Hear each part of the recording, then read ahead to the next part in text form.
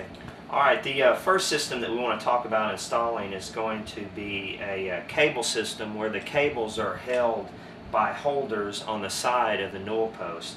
And because of the strength that it needs to have in order to hold those round bar holders when you tension the cable, it's a good idea to place rivets in the holes that you drilled. And you want to make sure that you drill the right size hole for the rivet that you're using. Now, most of these round bar holders are held on by either a M5 or an M6 screw, and we can tell you what size drill bit to use depending on which size rivet that you're going to use. And the way these rivets work, these rivets they're internally threaded.